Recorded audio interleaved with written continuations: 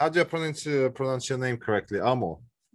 Armor, yeah. Amo, amo. Is it amo as in like in love in Spanish? It's similar. It's similar. Jump straight into it. So if you can just introduce yourself and the company that you're working with, then that'd be great. Yeah. So my name is Armor Gutierrez, and I'm an architect, and I'm also an educator living in between London and Santander. And I have been working in London for 7 years for Competers and Fox, and I have been sharing the work that I do with the office internally, and also with my students at the University of East London, where I'm also teaching part-time and soon starting full-time as a senior lecturer. Yeah, congratulations.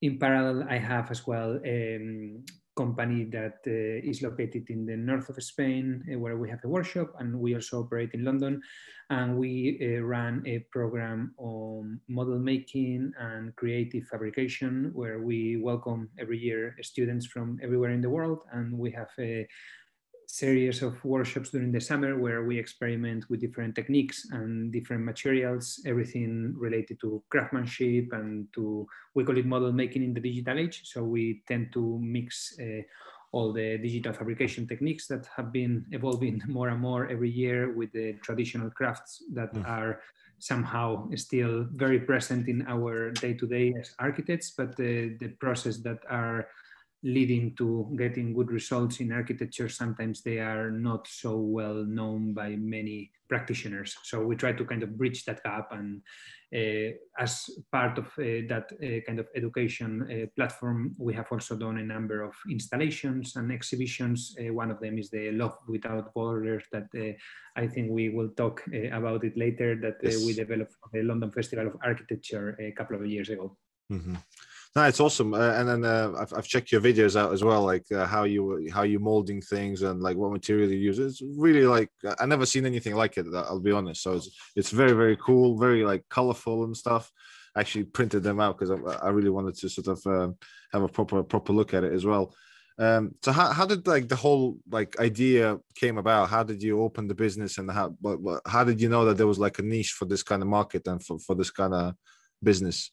I think that it came partially because of my professional practice. So during my work at Competers and Fox at KPF, I was involved in the last phases of many projects, dealing with contractors and with consultants, and going to site very often to review materials and to review processes of making, going to workshops as well. And I realized that that was knowledge that I acquired through a lot of kind of experimentation and also a lot of testing with the different contractors, but it's not the knowledge that we usually get as in the architectural practice. So I thought that there was a kind of a need or a potential kind of experience that would be very useful for a lot of architects and for a lot of students, which will be getting to know how things are made, how the materials that we use are fabricated, what are their constraints, what are the kind of efficient ways of producing, what does it mean that you create copies, whether it's on ceramics or in plaster or in wood. How do we replicate these elements to create a facade, to create a composition? And as an architect, I know how important it is to be efficient and to be rational with your designs, especially now when the clients are looking to the budget almost to the millimeter. So to me, it was also like giving people the opportunity to learn these processes in a way that once you know the process, the conversation that you will have with the contractor is totally different. And that's something that I always say to my students is like, please learn the techniques, learn the material, work with them, even if you fail, but you will learn so much from the tactile process that when you speak to a contractor the next time, you are not going to be just the crazy architect designer that comes with something that is unbuildable, but you will really know, understand the constraints, and that will benefit, you will benefit a lot. Your design will benefit a lot from that experience that you will gain. So I think that that was kind of the initial aim of the workshops. And then we kind of took a more experimental approach, testing and experimenting with materials that were a bit more out of the market and that we think that could have potential moving forward, especially materials that are mixing byproducts from different industries that have very low carbon footprint and that can perhaps lead into a bit of a change into the industry that at the moment is quite straightforward in the way we build. Sure. And then so these items that you create, are they mostly used for installations, or are they used for sort of widespread construction? For example, you know, if you have like a large block of flats, would you incorporate a lot of these elements for a build like that? So far, we have tested in a small scale. So we have tested in installations and we have tested in small renovations or small projects. But I think that there is potential for this to develop further. And one of the projects that we are researching with my work in the University of East London is working with bagasse, which is a byproduct from sugarcane. And there is a very large factory, you might know, Tate and Lyle, that is located very close to the Royal Docks, that is close to where the university is. Okay. And they are very interested into experimenting with their byproducts to create construction materials. And it's already a research that has been going on for a couple of years. And we are trying to bring it more into the architectural realm to see how those materials could perhaps evolve into something that could be used for construction. And something similar happened with hemp. A few years ago, there was a vision of including hemp into construction, and there was a product that is called Hempcrate that was created, and now is used in construction. Is not like very often that you see it, but you can use it, you can select it. It has very good environmental credentials, and it has a very good thermal performance as well. So I think that is by doing these kind of experiments and by testing and by pushing a bit harder, even if the first generation of experiments and prototypes is not going to go directly into industry, but I think that requires, that part of that process is that testing, and to me, something that I tell my students as well, and that I was trying to implement always in practice, is if you can test it, even if it's just for a specific part of the building, even if it's just like something that you just highlight, but that you also express it. You know, these materials, they look beautiful. And like the fact that people enter and they see, okay, this insulation is done with a material that is something different, you know, don't cover it, you know, leave it there, and it can become a feature of the building. It's very interesting where you know, you can actually use byproducts to create something brand new and innovative. Obviously, you know, you can probably you know, keep the costs down, and obviously the research probably costs a lot of money. You need to convince a lot of people that, you know, this product will actually do what you say it will. So with this product, so the byproduct of the sugarcane, so what's the research? Do you know what are they trying to create? What type of product is it? Yeah, so what we are looking now is mainly to use it for insulation. So to kind of compress it and bind it so it can be used as blocks, and then it can be installed internally, so that it can be a substitute of traditional insulation, and it can also give some internal qualities to the space. So that's the use that we are researching at the moment. I know that at the moment it's already in industry for a lot of like cutlery, dishes, plates that are using that product. So we are, in a way, what we want is to learn from that industry that is already there and try to apply it to construction.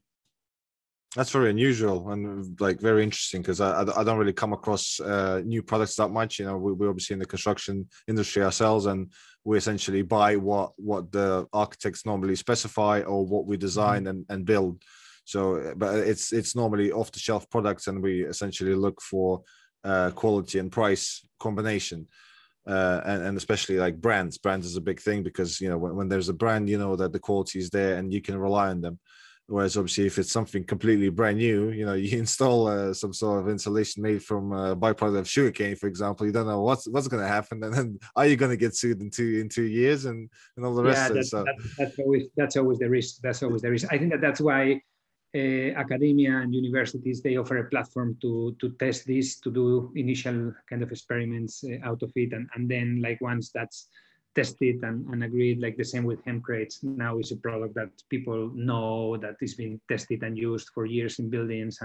But in the end, it takes just one brave client to say, "I want to try it," and then people realize that is a product that you can use.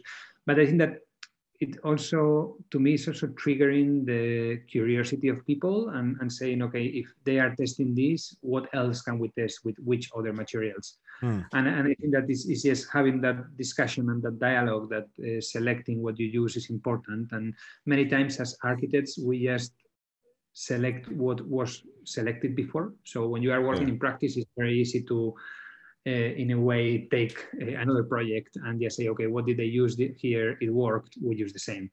And when you deal with contractors, I have been working for many years with Can I Work contractors, first in Can I Work and then in Woodworth, and you tend to always get the same answer, like we have to test it at least 3 times to use it.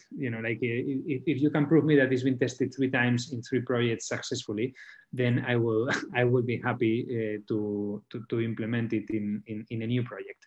So it's very difficult to get into that scale of projects, which I also understand, because you want to have something that is certified, that is kind of certain that is going to work.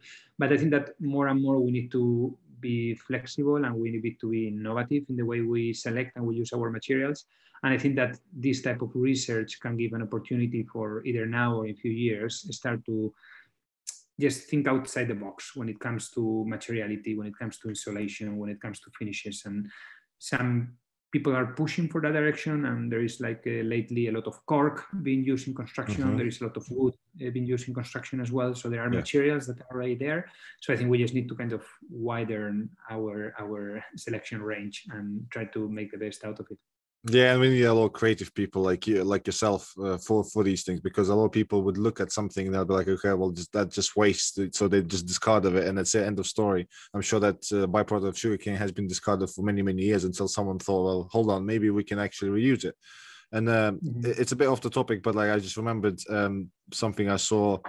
It was like on TV or social media or whatever. There was this Indian village, and then they had a lot of fish. So they were scaling the fish and gutting the fish. They had loads of fish skin left, and they were just discarding, and it was everywhere. So it was like a bit of a problem, as well as just loads of waste. And then this guy just came up and he was like, well, why don't we try to make clothes out of it? And everyone's like, you're mad. Like there's no way you can do it. And after I don't know how many years, he was testing and trying and doing all kinds of things and dyeing it and drying and whatever. He actually succeeded, and then it became like a thing in India. And it's probably not only India; it's probably elsewhere as well. But that guy made it work. Something that anyone rational would look at it like, what are you doing? Why are you playing with trash? But he managed to do that. And there was another guy. He was he managed to do very low cost hygiene products for women. It was also, and it was like to do with just circumstances that he was like, his wife was struggling, and he was like, well, there must be a better way of doing things and a cheaper way, and people always find a way, and the last thing, literally saw a couple of dates, but it's kind of again off the topic, but it's just like the development of a product. Obviously, the Viagra has been for men. That was designed and manufactured, I think it's like 1960s, 1970s. It was a big thing, and it sort of went through for the government body really quickly. So it's like within, I think it was 6 to 8 months, it got approved by FDA, and then it was like off to the races. It was selling out like crazy. And then this woman, who now I believe is a billionaire now, she came up with a similar product, but for women. And you think, why the hell would you need one? But she came up with a product, and FDA didn't want to give her the permit, the FDA certification. So she's been battling with them for like 6 years. And apparently this product is super successful. It's in use massively. Women take advantage of it. So it's like there's always ways to improve things, is what I'm trying to get at. There's always things that for most people it'd be like, well, it's just a waste of time, or it's impossible, it's not necessary, and whatever. To be honest, with the headphones, when they came out without a cord, I was like, why the hell do you need them? Like you can just put like a head, and now I can't live without them. Literally, like I always stick it in my ears, like how could I live without these, because they're so convenient. because it's a lot convenient than like holding a phone to your ear or having those things, you know, dangling around. So it's amazing. I also think that there is like a lot of experimentation that is a positive. It's always bringing positive aspects to the profession. No, like I think that having like the possibility to test new materials and to research how can we make the world more sustainable through materiality. I think that that's something quite important. I wanted to mention as well a couple of projects that some of our students are looking into it. One of them is using mycelium as insulation as well, which is kind of a fungi that grows using byproducts from crops, from grass, so like any waste from agriculture, and then it's kind of binding this waste together, and then you just put it into a oven. I think it's at around 180 degrees, and when you bake it, it stays in that shape. And now it's been used quite a lot for packaging to replace styrofoam and to kind of, because you can mold it to any geometry that you want. And we are seeing how can you push this material to be used for construction as well. So I think that at the end is like keeping an open mind and keeping a bit like when you want to kind of try an experiment, but as a contractor or as an architect that you are just working in practice is a bit difficult because you are all the time within a budget and you want to kind of, as you said, go into products that are already there. But this experimentation, I think that can bring also some very special results. And I think that in that regard, the London Festival of Architecture gives a very good platform to test these ideas because they engage with different companies and different institutions to create temporary installations, whether they are pavilions, benches, installations, or now they are designing a school as well. But I think that they are really open to this sort of experimentation and they really value when people try new things, even if they don't always achieve the best results. And I think that having these kind of platforms where you can express new ideas and new thinking, it's something very powerful. So that I think that in a way ties with one of the projects that we developed for the London Festival of Architecture that we can discuss. Yes, please. Let's discuss. Yeah. Tell us all about it. Yeah, so I have developed two different projects. The first one is called Love Without Borders. That was the London Festival of Architecture 2019. And it was the theme of the festival that year was boundaries. So it was a bit trying to highlight the issue of new walls being built every year. I think that at the moment we are in the moment in history where we have more kilometers of walls between countries and every year keeps on adding almost like 10% of length. So it's not something that is like boundaries are not being open, they are being closed, especially the like kind of, as we know, the prototypes that Trump may build for the wall with Mexico, but also many other walls around the world that we are not aware and they are just being built every year.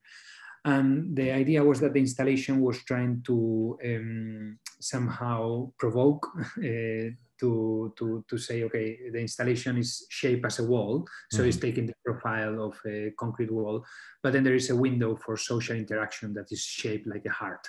So the idea is that the wall is there, but by interacting from one side to another of the wall, you can create that dialogue in between different people that are passing different areas. And the fact that was installed in the city of London, where you always have people that have no time, they are like kind of rushing around, and so and then giving that possibility of sitting there, sitting inside the wall and reflecting on what does a wall mean, what does that boundary mean, and how can we minimize the impact or make it in a very playful way.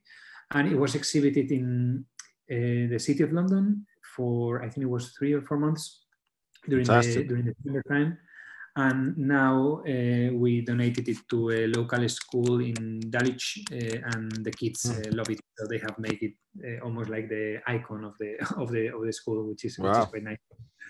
Congratulations, that's amazing. So changing lives all over. Yeah, and I think that with the kids, they saw it also. Like we explained the concept to them, and I think that they understood when we explained it, but they see it as a playground. So they're climbing around and they're climbing the wall and going up and down and playing with the heart, which I think is quite exciting. And then the second installation that I have developed for the London Festival of Architecture as well, it was for last year, so it was 2020. And it was a competition called Sitting Pretty, which was inviting emerging architects and designers to design benches for the main railway stations in London. So they installed 5 benches in total in the 5 main stations across London. Mine was installed in London Bridge. And then it was a very nice initiative. They brought all the benches together to London Bridge, and then there was an exhibition with all of them. And I think that was probably the project where I managed to test the ideas that I was kind of having in mind with the students and doing in the university the most. Because I did the whole project using reclaimed wooden sleepers. So it was a bit a metaphor of, like wooden sleepers are being replaced by concrete everywhere in the country. And most of the time they are just dismissed or they are used for creating like kind of steps or fences, but it's very rare that you see furniture that is made out of the actual material.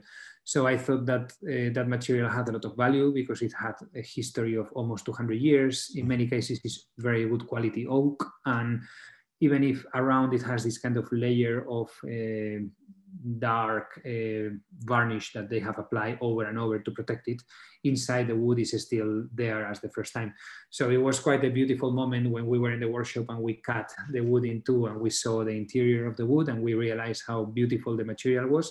And then the idea was to combine that kind of reclaimed wood with digital manufacture. So we created with a CNC machine in collaboration with a local contractor in London with Shadwell Veneers that very kindly offered their support to create the molds. So we did the molds using MDF and then using steam bending, which is basically taking the oak wood that is like 200 years without moving.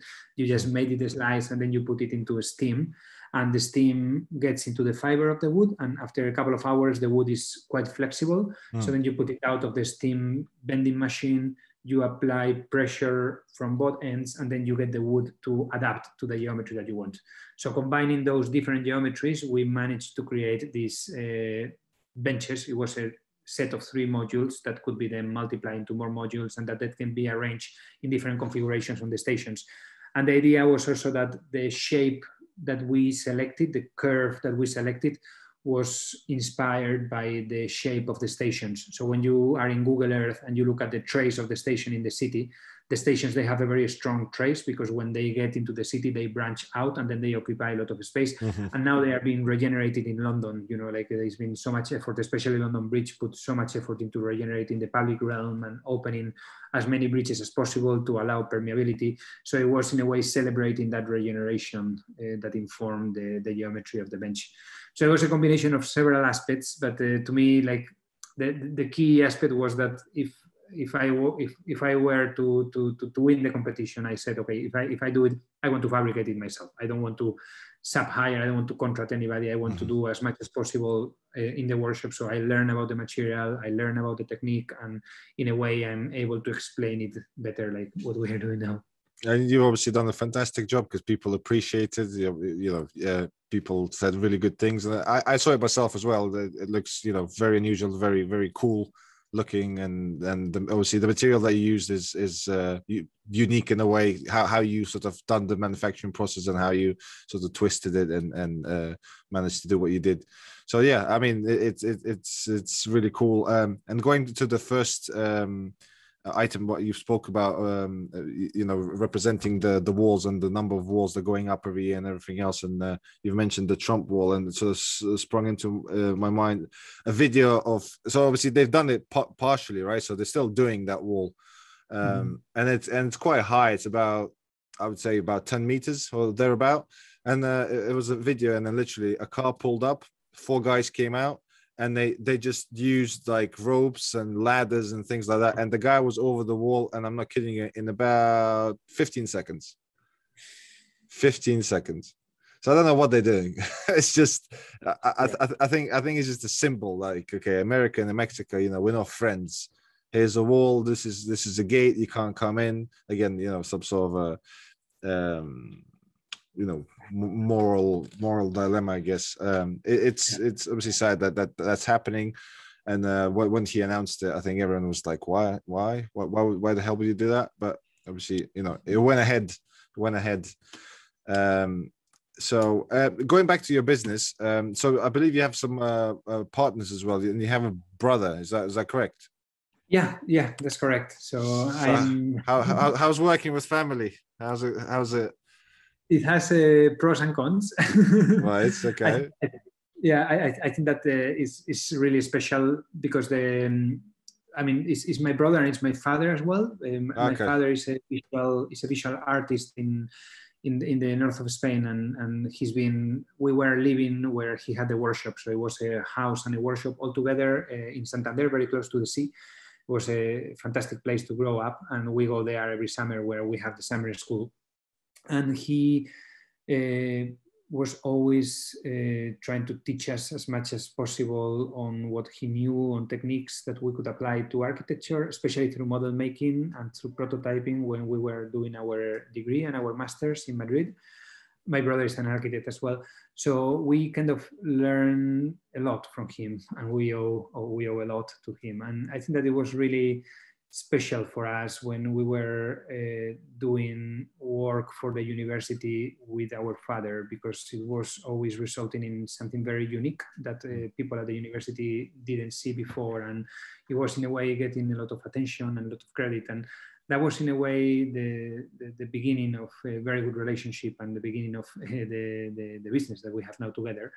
And what we did was basically say, okay, we have been working, in a way, we have been working together for a while already, because we have been collaborating in different aspects. And what if we try to mix what we know with what our father knows, and try to combining both of them, get something that is new and fresh. And my father explains everything very well with his hands, and he's been teaching ceramics and engraving for many years. He's still teaching in a local school in Santander.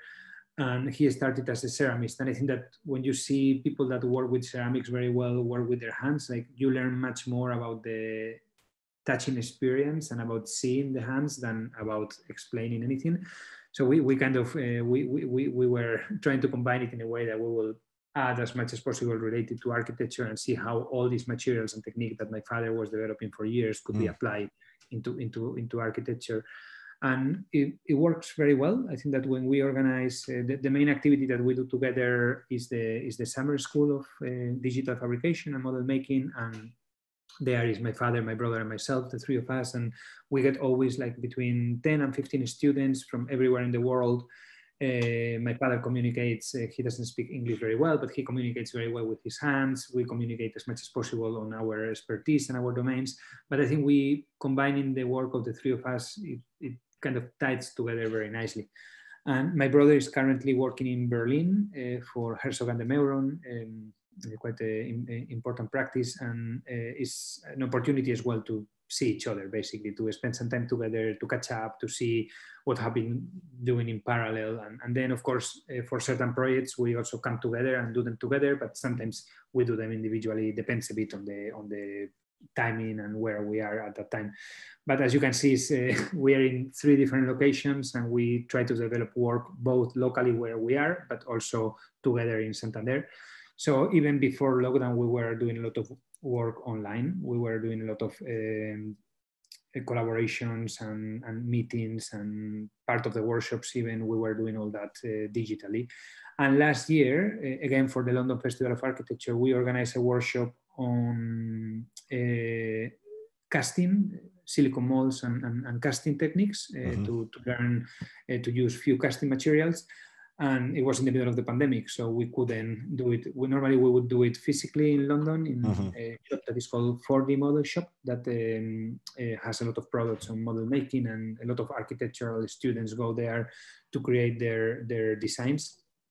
and they have a number of arches, and we were going to an arch. It was impossible, so we said, okay, how can we do it in a different way?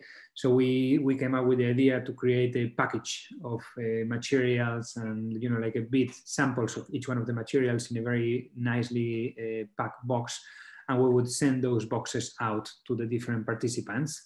And then I was having a box myself, so we will open the box together and we will start to do the workshop live. This year we are organizing the second edition, so I'm hoping for a fun day as well. And it was a great success. We had people joining from UK, from Ireland. We have some people joining from Europe as well. You know, once you think it's not just only people in London, then you open to almost everybody the possibilities to participate. And it worked very well. It was, of course, you miss a bit the social interaction, but still you have like, it was 20 people at the same time. We did it through Zoom, so you would see everybody at the same time. Then each result was shown in the camera. I think it was quite an interesting experience. So I think that despite the fact that, I'm sorry, I got a bit out of topic, but despite the fact that we are not together and that we are not able to communicate every day, I think that there are ways of arranging and of collaborating, even if you are different locations and even if you are kind of having different agendas as well.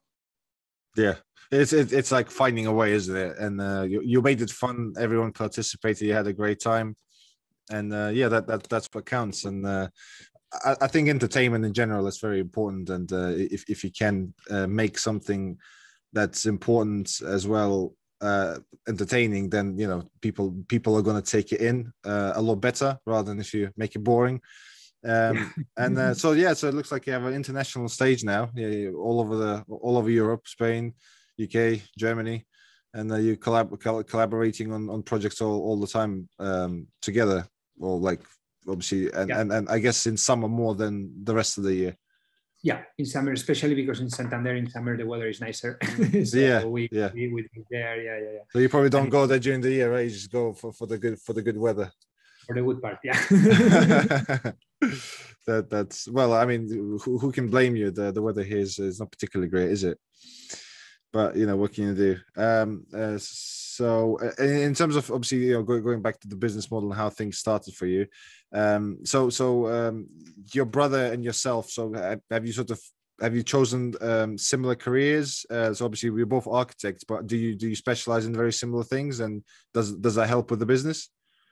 Yeah, I think so as well. Yeah, I think that we are both of us, or we in my case, I'm a bit older, so I have a bit more of experience in international practice. But we thought that it was important first to begin knowing how other practices were operating. So I work in Denmark for a couple of years. I was working in the Netherlands for 3 years, and now in London. So just to test a bit how different practices have different approaches to design, and I think that really helped me as well to set up my own kind of agenda, my own workshops, and my own kind of set of skills. And I think that I owe a lot to all these companies that I have been working with. But now looking back, I think that what is not only like learning from like how companies and practices operate, but also the human experience that you create there.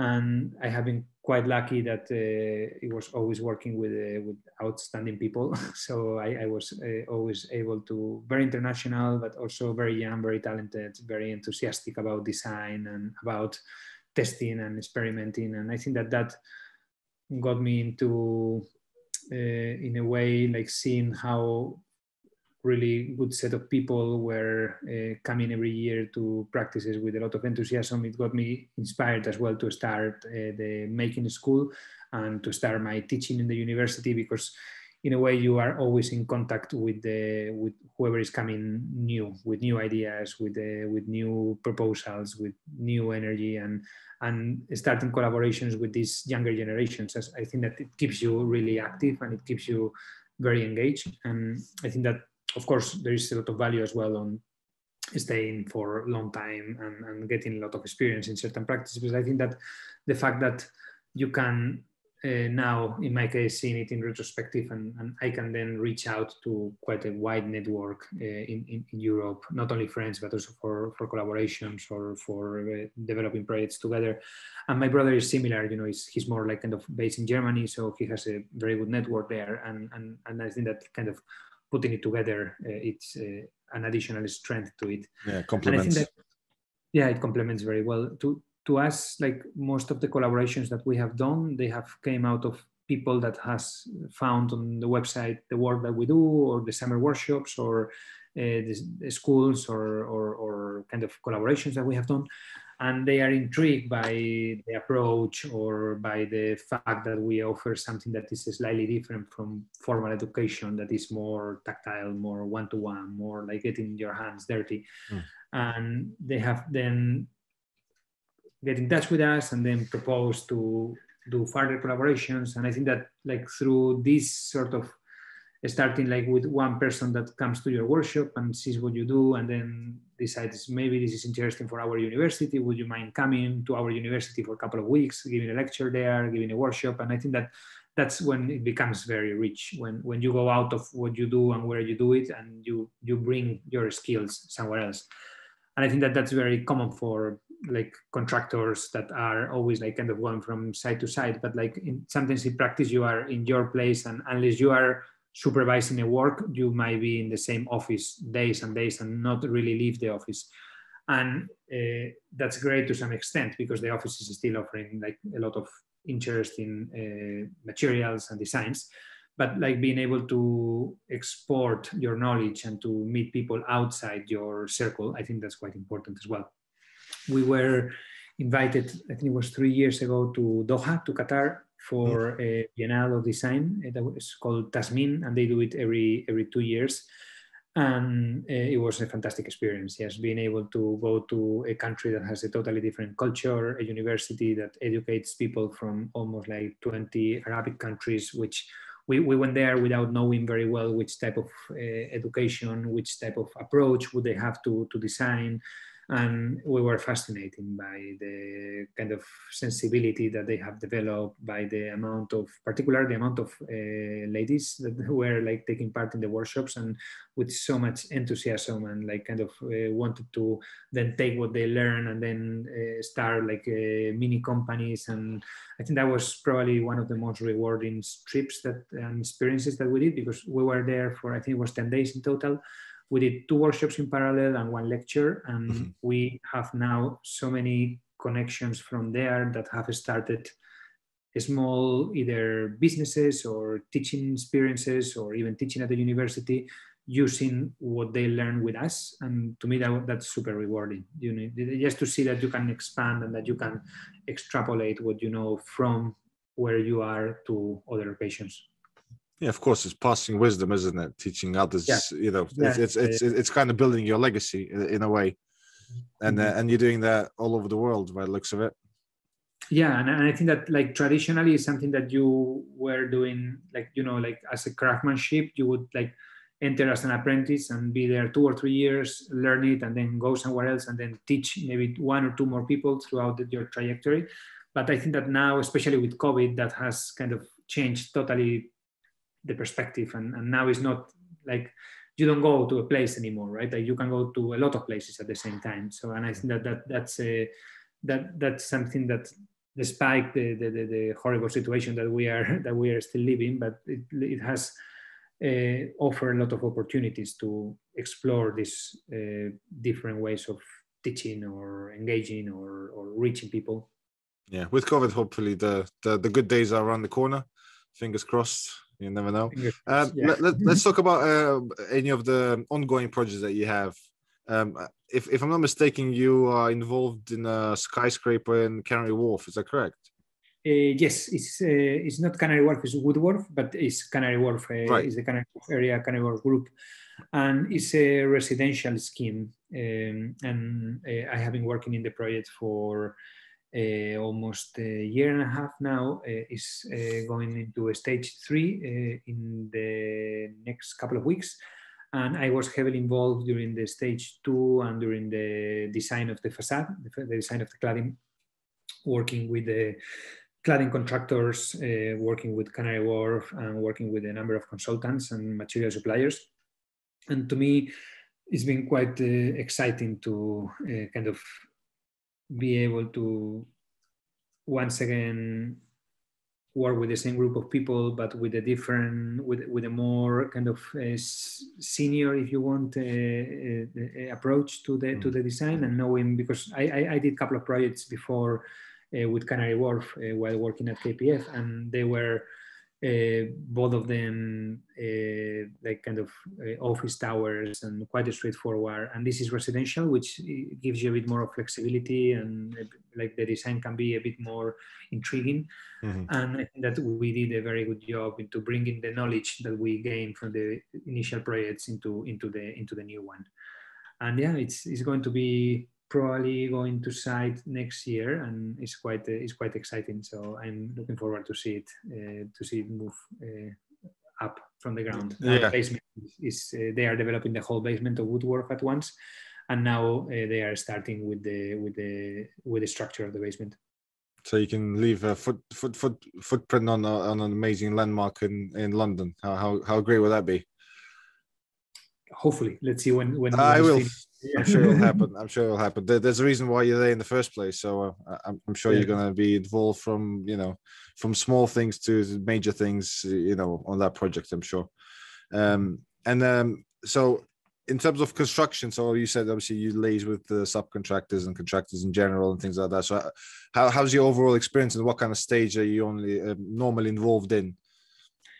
So I have been involved mainly in later stages, so stage 4, stage 5. Like I like starting projects as early as possible, so like a stage 2, a stage 3, so you control from the beginning all the different parameters that like the design can be improve or rationalize in a way that everything is going to be easier to build and to construct in the next stages. And I think that that's something quite important that sometimes we forget as architects, and a lot of projects get not built because the architect was not able to say at some point, okay, this is the design, but this is the reality. How can we match both of them?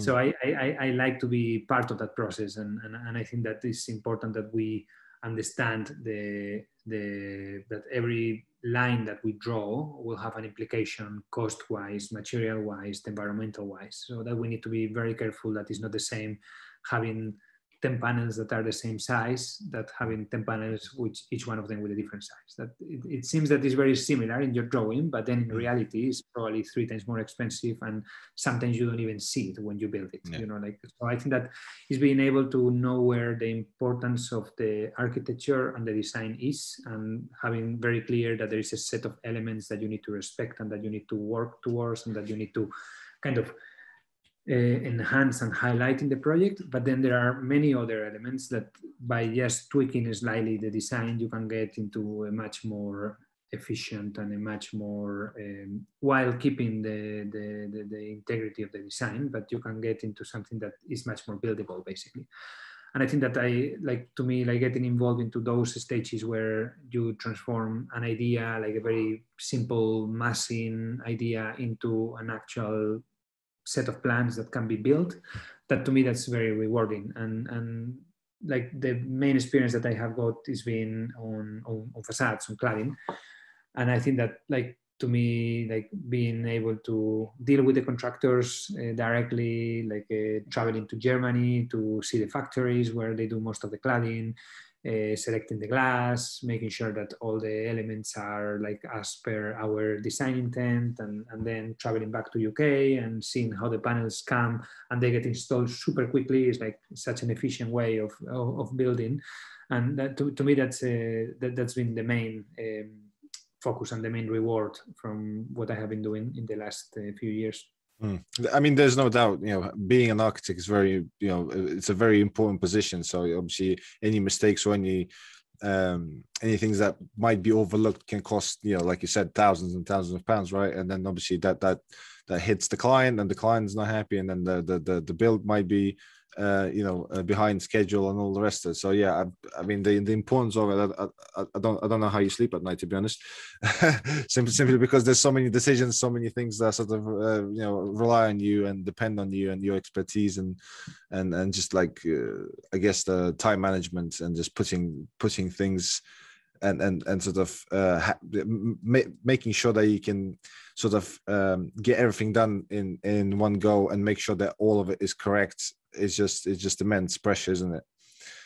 Yeah, I mean, I think that people tend to collaborate a lot, and I think that that's something very good. And I learned that a lot in UK as well. Like, I think that here there are so many consultants and sub-consultants, and like sometimes it's a bit too much, but at the same time, it gives you the possibility to engage with like so many experts and to seek opinion from different sides. And I think that's very positive. I think that that's to me, it's a profession that requires being able to collaborate in a daily basis. You always need to, it's not that you design something and that's how it's going to be. You need to seek opinion. You need to like share your thoughts, share your, like everything you do can be improved to some extent, just by talking to the right people.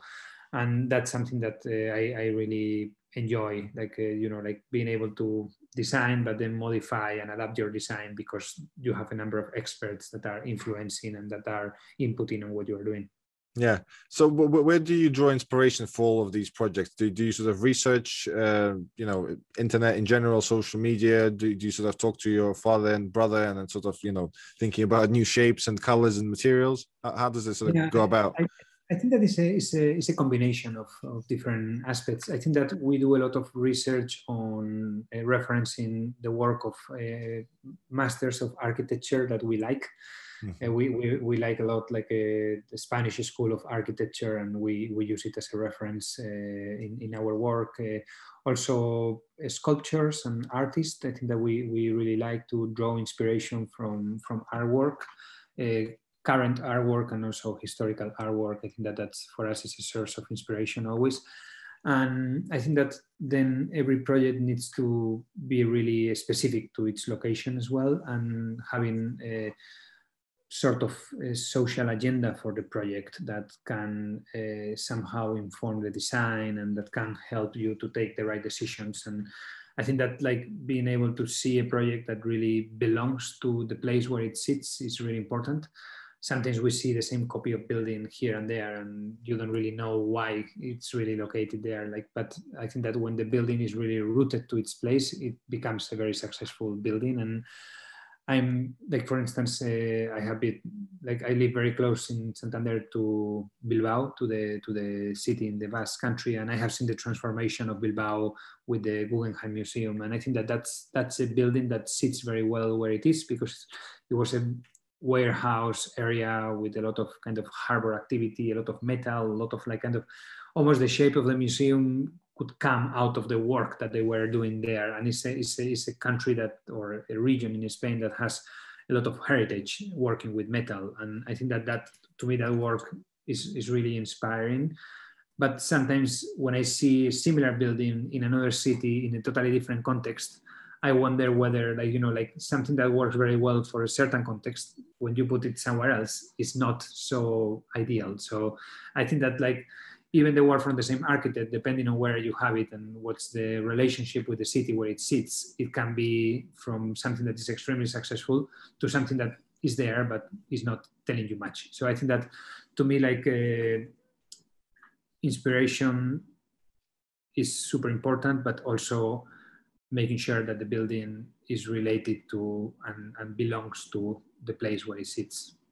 Sure, because obviously they need to kind of look not the same, but they have to have certain features so that I mean, I don't know how it is in Spain, but obviously in UK there's a lot of that. So if you have a street where the houses look all the same in terms of the roof pitch or the driveway or the type of windows or whatever, typically you need to install very similar product. So you can't like go bananas and do something completely different. Yeah. Going back to Bilbao, because I believe I've been there. So is that where the coast is like a horseshoe shape, or was that something there? Well, the bay I think that because Bilbao is by a river, so the city of Bilbao is upriver by like 10 kilometers, so you don't get to the sea. But there is another city. Okay. There is another city that is called San Sebastian. Maybe you are referring to that. That's exactly where it was. Yeah. Because that one, yeah, go on. that one has a beautiful bay that is shaped as a, That's right. as Yeah. a San Sebastian. That's right. Yeah. Whenever we do the summer school, we do trips to Bilbao or San Sebastian because they are very close, and that whole area is really beautiful. And in San Sebastian, there is an installation by a sculpture that is called Chillida, that is called El Peine de los Vientos, which translates as the comb of the wind.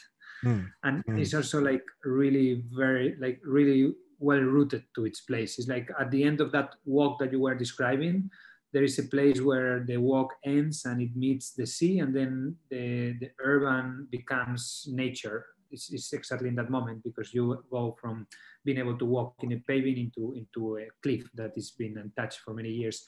And that's where the sculpture sits, and it plays with the wind. So when the water comes in, it produces different sounds. And also it was done with like very large steel pieces that were bending like almost in place. So he went to the workshop and to the factory and he said, okay, I want you to start bending this until I say stop. So he didn't do a design and send it to anyone. He went there and did the design while the piece was being fabricated. And to me, that's also really beautiful and it, very inspiring, not only the result, but also the process that got to that result.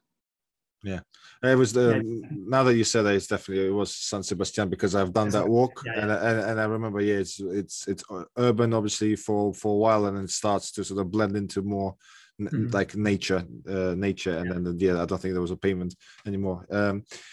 In terms of the work that you do as a senior lecturer, so do you want to just tell us about that a little bit? Yeah, of course. I have been, I think this is my 4th year in the University of East London.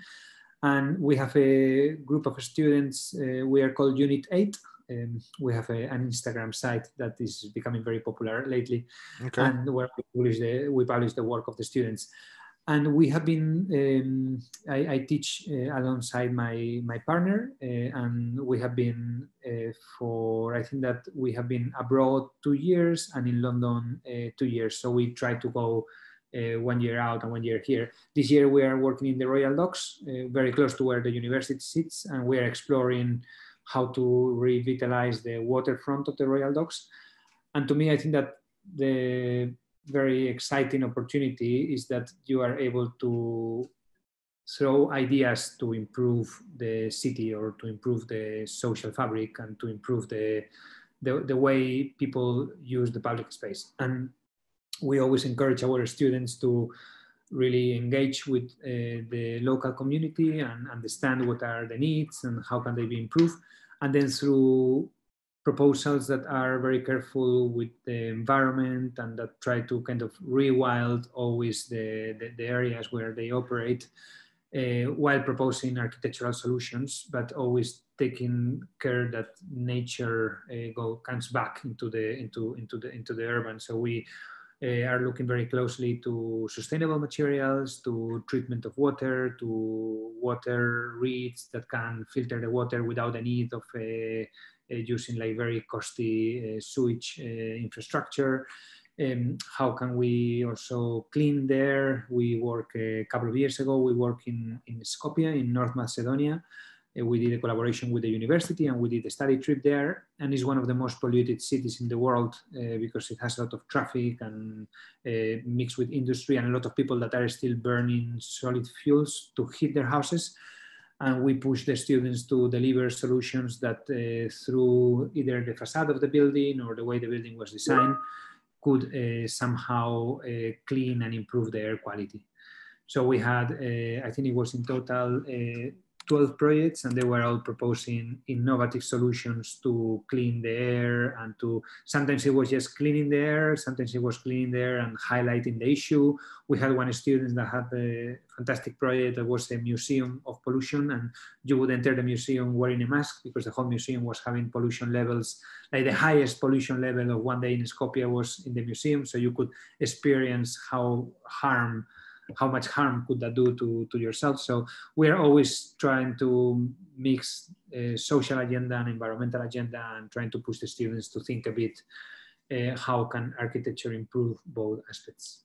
Yeah, it's extremely interesting, and I think there's obviously a lot of people out there that are trying to improve the air quality, obviously getting all the plastic out of the oceans and things like that. So it's, it's very inspiring individuals, and best of luck to them, and best of luck to your students, because hopefully they'll succeed and reach amazing heights.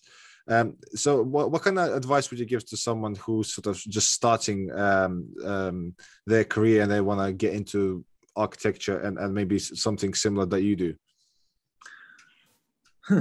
That's a tricky one. I think that probably my main advice would be to collaborate, to reach out to other students, to other colleagues, to people that you know in the industry, to tell them that you are available to do projects together, to work with them, to learn from them, to understand their approach. And I think that, like, to me, like, most of the opportunities that I had and everything that I have developed is always coming from collaboration with someone, or from knowing someone through either knowing the work or being interested in the work. Or so I think that keeping an open mind and making sure that you always highlight and in a way, I think that is more about a curious approach to architecture, and not just thinking that you will be just sitting in your house and the projects would come to you, but you really need to, especially now more than ever, you really need to go out and look for it. And sometimes it's with one person, sometimes it's with two people, sometimes it's within a big practice, sometimes it's attending a lecture in a school. But I think that the more that collaboration network is expanded, the richer the experience will be. And to me, it has helped a lot, of course, developing with my brother and my father the project that we have done, but also with all the people that I have met along the way. And not only architects, but also, like, a lot of projects that I have done, they have been very successful because I have done it with contractors that really know what they are doing, and sometimes they are just very interested into developing and exploring different things. And I think that that's something that I will really encourage everyone to think outside the box and to say, okay, let's try to get directly to the creative process and to the making process. Let's not just stay behind our computers and hide there and send the drawing to someone else. Let's get as much as possible involved into the process. Yeah, I guess being personal, being proactive, right? Networking is key to any kind of business success, whether it's business or being an entrepreneur, as in like working in a company. So I think busy people are normally the more successful people, just because they do so many things and they just put so much more time. I'm sure your days are crazy, in terms of how much time you spend on your business, and then at the university as well. So I think that's the key. Grit and time management is very important, and networking. So you need to know people. So, like, in our industry, it's very important just to know professionals, lawyers and consultants and architects and structural engineers and building control, all sorts of people. And obviously over time you get to know it, but I think you can succeed much quicker if you just put the time in and sort of do that early on and just make connections. Even if you have a LinkedIn account, just connect with people and just talk to them, and then when something comes up, you can always collaborate, like you said, and take advantage of your relationship and have a win-win situation. Mm-hmm. And I think that social media really promotes this as well. No, like this, I think this podcast is a fantastic example. Just like reaching out to people and getting the word out, and you never know who is going to be listening, who is going to be interested, and why. And I think that sometimes is like touching like many points and spreading as much as possible the word out, and things end up happening. I know it. No, it's amazing. You can literally, you can touch someone, from a very long distance, somewhere, I don't know, in Argentina, and they'll be like, oh yeah, these guys inspire me. I want to start something, and they would just go and do it. So you never know. So I think spreading joy and good is always better, and I think you should concentrate on that, because I think it was Jordan Peterson. He's he's actually famous right now. He's a psychiatrist by trade. But he was saying that any one person knows at least 1,000 people in their lifetime. So that 1,000 people would know another 1,000 people. So that means 1,000,000. So you want one person from 1,000,000 or two people from 1,000,000,000. So whatever you say, you think that might not matter, but actually it might matter like big time, because like if you spread joy to 1,000 people, that joy is likely to multiply, and then it will multiply to others. If you be annoying and annoying and miserable bastard, then I don't think that's gonna make anyone happy in this world. So yeah, joy over being miserable for sure. Okay. In terms of the pandemic and everything that happened, how did that affect your business and your personal life?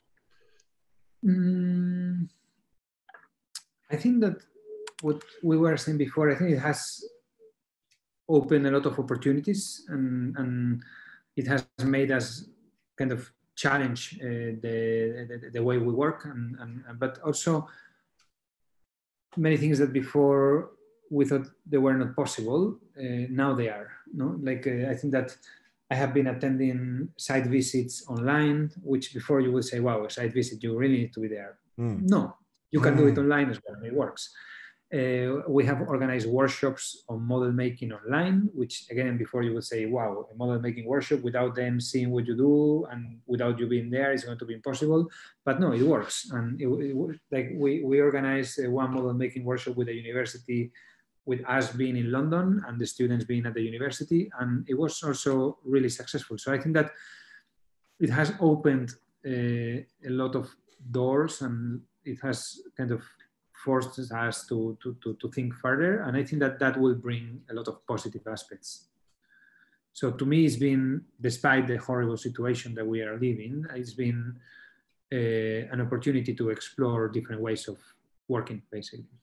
Yeah, I actually heard that from quite a few people. Interior designers and estate agents, the same. So they essentially say, like you said, there was one interior designer on our podcast, and she was saying that she was still getting plenty of inquiries for, online, and from Middle East, and there was somewhere else. So, and she said normally they would want you to come over and take a flight and go and meet them and talk to them, and nowadays it's just literally one Zoom call away, and you have like a prospect that you can totally. Look into. And with estate agents, the same thing. So I mean, now it kind of go back to normal, but before, when they've closed everything down for like a couple of months, what they did is they had the virtual tours. So like if you want to rent a property or buy a property, they would do these like special videos and photos where you can just essentially walk, using that technology. I'm sure you're familiar with it, and it's very helpful. You literally don't need to, because I've checked that. So you can check that. You can use that and check all kinds of places like spas and hotels and property in general. And I think it's something that wasn't there or wasn't that widespread until obviously circumstances just forced us to do these things. And I think it's for the best, is what I'm trying to say. Yeah, totally. And I think that also, for instance, in our case, that the work that we do at the university has been really easy to reach people that before you thought they were not possible to reach, to invite people for lectures and almost anyone that we have reached, they were super interested into coming to the university. And we had been talking with the former colleague that lives in Argentina and is an expert in passive house design, and he gave a super lovely lecture. And before, that was impossible, because when you go to uni, to bring somebody to the university is an effort. People don't have that much time. But now, even if you have half an hour or 1 hour, you just like log in, do your kind of presentation lecture, and then you can continue into something else. So I think that like that kind of opening the approach of like people being much more reachable and knowledge being more accessible is also quite is something that is happening like because of the situation. Yeah. So what's your plan for the next 12 months, or maybe next 5 years as well? What's your short term and long term plan? What are you obviously you're gonna have a full-time position in the university, hopefully, and then Yeah. what are you gonna do with the business? I'm starting that soon, and I will continue with the workshops and with the work that we do in parallel. My intention is more and more trying to combine both. So getting our students to create and to design as much as possible with their hands, and we look forward to the workshops opening next year, which is something that we have missed quite a lot this year, and to develop a kind of experimental models and prototypes with the students. And I think that a 5-year time, I think that probably I would like to kind of reach out to a wider audience, being able to welcome more people into our workshops, and get more people interested into the world of making that we are trying to promote. Awesome.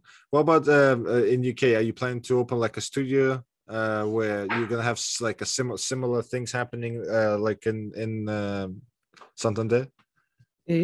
We have done shorter kind of versions of what we do in Santander, always in collaboration with different institutions. And I think that in London there are so many fantastic places already available, and it's so difficult to rent workshops that whenever we have to do either a workshop or an installation or a collaboration, we always reach out to institutions that we know that they have spaces available, and we do it in collaboration with them. And I think that that's quite an interesting model that is being also promoted through the London Festival of Architecture, because a lot of institutions, they have buildings that are with very little exposure. And just by doing small installations or by bringing creative people into these buildings and having them intervene on the buildings, you get a lot of audience interested into what you are doing. So I think that for us in London, we always try to go out of the workshop and get other institutions involved into the process as well. Perfect. Okay, Amor, if you can just tell our audience how they can reach. Obviously, I'm sure a lot of people would want advice from you and work with you. What is the easiest way for them to contact you? Well, we have our contact in our website, and we have an Instagram account as well, both for our work and the work that we are doing on the university. So with the Instagram for the university is unit8.uel, and the instant for our work is Atelier La Juntana. Wonderful. Okay, well that's great. So thanks very much for your time. Yeah, I had a great time speaking to you. It was very, very unusual topics and very, very cool. I liked it a lot. Hope it's the same with you. Thanks for your expertise and your life stories. Thank you so much. It's been a wonderful experience. Appreciate it. Thank you.